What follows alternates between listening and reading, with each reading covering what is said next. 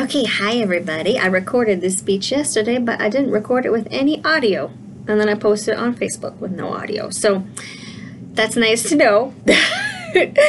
So here it is with audio, and I look forward to getting your feedback. I'm about to give the speech in like 4.5 hours, and I'm really excited, and I feel so honored, so grateful for my teachers and friends that got me to this point. I love you. I love you. I love you. All right, here it goes, babies. Thank you for listening. And happy International Women's Day 2019. This is for our daughters so that they can have an easier, better life than we have or had, because we're having our best lives now. Women. I don't know about you, but I didn't grow up thinking it was good to be a girl. To me, it seemed like being a girl was a huge liability. My body was weak. I bled. My emotions ran from hot to cold and back again, all in the space of an hour. I was told I'd have to work harder, do more, just to be heard. I was told that my voice wouldn't be as valuable as the boys', that I would be paid less, that every month I would be in pain, that I wouldn't be taken seriously even when my credentials outranked everyone else's, that I'd sometimes have to wear pantyhose, that my body could be hurt or used and I should carry my whistle and clench my keys between my fingers like a weapon when I walked alone at night. A lot of things in my young life validated these truths, and maybe things in your life have too. And yet, I am here today to tell you that being a woman is powerful, that the collective feminine is one of the greatest untapped resources on the planet. My name is Liz Janowski. I am the CEO of Sonata Aesthetics. I am a mother to 2 babies. I am a wife. I'm an artist. And as you can probably already tell, making peace with being a woman wasn't easy or obvious for me. As I tend to do with almost everything, I learned these lessons the hard way. In the next 15 minutes or so, I'm going to give you a glimpse of what the feminine empowerment journey has looked like for me thus far, in the hopes that maybe you can find some inspiration, validation, or renewed sense of possibility for the role of women in the 21st century. I grew up very fearful. I felt different, small and quiet. I learned that the way to be safe and to get noticed was to work very hard and to be very smart. I was an achiever. I kept my head down. I worked with the men and for the men. I mostly saw other women as either not as disciplined as I was or as competition. I saw my body as something to just carry my head around and something to mold into appealing and desirable shapes so that I could look a certain way. If you would have asked me what it meant to be feminine, even a few years ago, I would have said, perhaps, pretty? I had no experience and no expression of what feminine power might look like.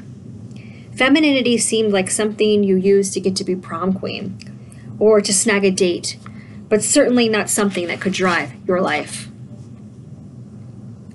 I watched my mom wear pantyhose and drive hours to work each day to compile spreadsheets and prove herself to be just as tough as any man. She worked herself to the brink of collapse and would spend her nights crying about the anxiety of working at jobs that she hated as she redid her chipped nail polish. They called her the Hammer, and that was my motto for how a woman should act. Toughen up, hide your tears, work through any crisis, sit at your desk so long that you give yourself bladder infections from forgetting to pee. It's a man's world, right? I followed in these footsteps.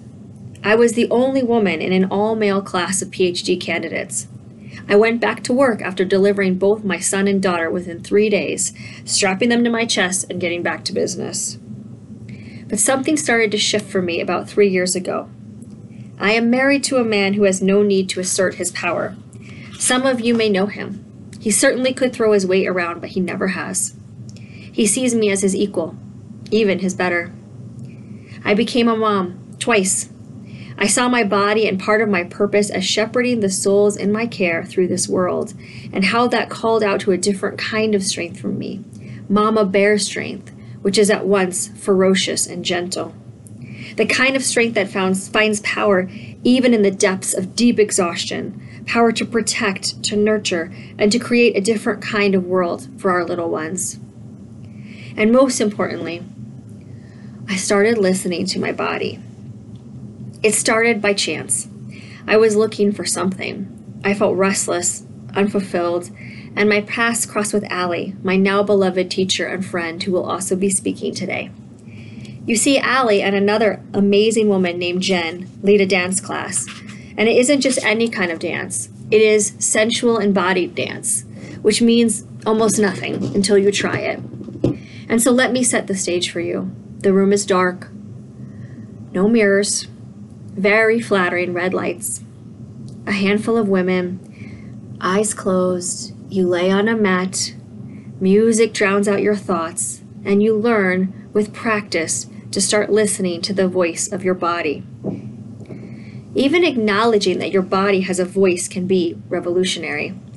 Acknowledging that your body might have wisdom for you and might even be wiser than your mind is pretty edgy for a lot of us. It might sound kind of woo-woo. Don't we mostly ignore or hate or starve or overfeed or numb out our bodies?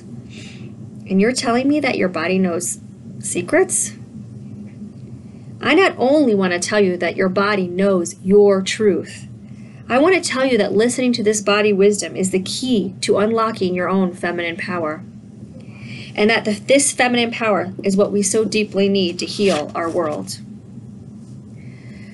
Listening to your body is a process, and you might not like what it has to say. My body has told me to leave friendships, to walk away from business partnerships that I invested lots of time and money in, to cry in public many, many times, to try things that seemed completely outrageous, and to sometimes be gentle, to slow down, to rest. Listening to the body doesn't take any special training, but it is a practice. It involves remembering to take deep breaths. It is aided when you can move in ways that are more feminine, like circular movements, hip circles, chest circles, rotations of your arms and legs and head. We spend a lot of time in forward, tight movements, like sitting at desks, driving cars, running, and perhaps not enough time circling, slinking, slithering, and sashaying. Listening to your body means validating clues and signs that at first may be very quiet, but with attention will grow louder. Try listening to signs like digestive issues, pain, anxiety, and asking yourself what these signs may be telling you about situations or people. I learned to ride roughshod over the signals my body sent me, to turn down the volume on the signs, to dull my intuition. I learned that what my body wanted wasn't important. I had my boundaries violated as a young girl, and as a teen, and as a young woman. And each of these incidents made me feel, as many survivors of abuse feel, like the wants and needs of my body do not matter. Much of the practice for me of reclaiming my feminine power has been to tune in and listen more closely to what my body has been so desperately trying to tell me. I want to acknowledge that not all of us have the control to change our situation at the first or even the 50th sign of discomfort. I didn't always have control over my situation either. But if you do, and as much as you can, I urge you to see your body as your ally, as your protector, and as your radio antenna tuned to truth. Listening to my body and my body truth has helped me to see that we women have our own form of power, and this power looks different than the power of the masculine. We've all experienced what masculine power looks like. We live in a world defined by masculine power, and we all have both feminine and masculine characteristics. Of course we do. Masculine power does. It builds, it constructs, it pushes things forward. It is directive. It has timelines and focus. It can be, as I described my mom to be, the hammer, in all the ways that is both good and bad. Again, all of us, men and women, have both types of energy. We are complex beings. It is also just an undeniable truth that we live in a world that validates and victorizes masculine power, with all its focus on winning and killing it and being number one. Feminine power moves differently. Feminine power, like the feminine itself, circles. It includes. It connects. It softens. It creates. It listens. It feels. I see feminine power as having three main characteristics, and I can tell you that this kind of power can heal our planet. You women, we, have the power to rebalance our world.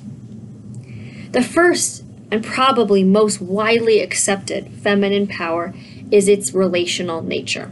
The feminine works in partnership. It thrives on collaboration, blending knowledge, asking for opinions, working as a team. It listens, learns, blends, and weaves. This is the kind of power that integrates different viewpoints into a grander master plan. The feminine seeks friendships, connectedness, partnerships. It sews the quilt of the collective stories into a grand art piece of wisdom. Women exchange gossip and heartaches and joy and secrets, and feminine power uses that to create something bigger that could have been created by just one person. The feminine leads with collaboration, emotion, instinct. In our world where the opinions of a vocal and aggressive few can dominate politics or power, the feminine genius of leading through relationship can soften, heal, expand, and offer light in dark places. The single most important thing I learned from listening to my body was to ask for support, to seek out friendships. I learned that my husband, who is a great guy and a huge supporter of the feminine, shouldn't really be my best friend and sole source of support. As I learned to tune into my body, I became a better listener to the voices and the body vocabulary of other women around me. The friendships I have worked to develop are the key places where I learn and grow today. How can you use this form of power to better your life and the world? First, see it as a strength. Practice listening. Lean into healthy friendships. Contribute to communities you care about. Ask for feedback. Seek out trusted opinions. Blend knowledge. Weave together a story bigger than your own by relating to others. Seek out help and collaborate to build better and bigger things than you could create on your own. And Allie will speak to this, but your boyfriend or husband doesn't need to be your sole confidant. He has his own work to do. Lean on friends and sisters, and your man will rise to where he can meet you best. The second form of feminine power is expression. We create. The biggest creation we are capable of making is a baby. Our own cells, save one little sperm cell, create a human being. Wow. And we all know motherhood isn't just about creating a physical being. It is about creating and nurturing a soul. The very act of wiping snotty noses and reading bedtime stories is itself generative. You are generating the life story of another human being on this planet. Motherhood is also infinitely creative in the way you craft a home, traditions, sensations, the fabric of a home life, the details of a life story. Motherhood isn't the only way the feminine creates. Our very nature is creative. We generate art, creations, expressions, and are aided by tuning into our intuition. Intuition is considered by many to be the ultimate feminine superpower. It again calls us to listen to the subtle cues of our body, to the signs and synchronicities around us, to the messages we hear over and over again from the ether around us. Your intuition gains voice when you listen, when you acknowledge it, when you actively call it in. You can do this through meditation, dance, prayer, solitude, yoga, or if none of these are an option, by just turning on your own awareness to all the little signs, hints, and clues always around us. Intuition is how you just know something. It's a deeply undervalued but intensely powerful form of knowledge. And all creation is somewhat intuitive. Creating is intuiting. It is trusting your gut to try something new, to take a different path, to reach just a little further than you thought possible. I'd like to ask you to take your creations seriously. Whether they are food or children or business plans or art, they are a part of your feminine offering. And when you acknowledge them as creations and acknowledge yourself as a divine artist of life, you gift them and yourself with the power to keep creating. A big turning point for me in my life was when I acknowledged that I create. In every choice I make, each day I am art directing my own life. Acknowledging that gave me a sense of both power and responsibility. It helped me feel purpose. It allowed me to see and appreciate the beauty in the mundane of school drop-offs and shoveling snow and laundry. Each of these acts was a creation, just as much as running my business or orchestrating a photo shoot. And you have that power of creation resting inside of you at every moment as well. Just like the egg cells you have carried or did carry inside of you since birth, you have the seeds of life waiting to germinate in your own soul. The third, and for me, the most resonant form of feminine power is our ability to feel. Did you know that we have more nerve cells than men? We have a greater physical capacity to experience sensation. Our bodies are designed to feel. Our skin, our sexual organs are all set up to explore feeling. We have hormones that fluctuate in our bodies that expand our capacity to experience emotions. Whether it is monthly cycles that pull us up and down, or the hormones that flood our bodies as we become mothers and bond us to our babies, we are feeling creatures. This can seem like a liability. Crying at work, expressing huge displays of emotions to a partner, this can all be seen as a weakness. We've all seen how the emotional or irrational woman is vilified by society. How being emotional is something we should apologize for. I'm so sorry for crying. But what if it wasn't? What if being able to cry at the drop of a hat meant you were more open to what was happening around you? What if the deep anger you feel when you hear about suffering was your direct line to empathy, the kind of empathy that can heal our broken world? Feeling allows us to connect to others. Compassion helps us bridge the gaps between people. I like to say, building on the teachings of my mentors, that sensation is our direct line to God. Without sensation, without feeling things, how could we connect to love? How could we form strong bonds with others? How could we experience divinity? Feeling your feelings is not something most of us were taught to do. At least not for the darker feelings like anger or depression or disgust. I learned that good girls always say yes, that nice women always try harder with a smile on our faces. I learned that I should push down or push away feelings that might make others uncomfortable. Being nice was more important than being real or honest. And reclaiming the full range of my self-expression has been edgy for me. It is also now my core passion for myself and for others. Feeling your feelings, experiencing the totality of sensation and what life has to offer us can be blissful and ecstatic. It can also be hard and uncomfortable. And that is why, along with our powerful capacity for feeling, we women are resilient. We keep getting back up again. Over and over, we work through pain. We cry and then wipe off our mascara and hug each other and laugh. We experience grief and then we find love again. We are so resilient that most of us don't even recognize what a strength it is. We are willing to fail and then try again, which is a marker of true leadership. Women tend to be more accepting of failure in others, and most of us, me especially, would be well served to be more accepting of our own personal failures as well. We aren't perfect, and that is fantastically beautiful, because what we are is strong and capable and full of feelings. Feelings that make life worth living. Feelings that allow us to form bonds and businesses and friendships and families. Feelings that allow us to create beautiful things and express divine truths. Learning these secrets about our feminine power, about our special gifts, has enriched my life in every way. I am a better mom, a better wife, a better businesswoman, and a much better friend. I listen more, I feel more, I cry all over town, I experience joy, and I create. And so as a part of my reclamation, I am also starting to declare my truth. I am a poet.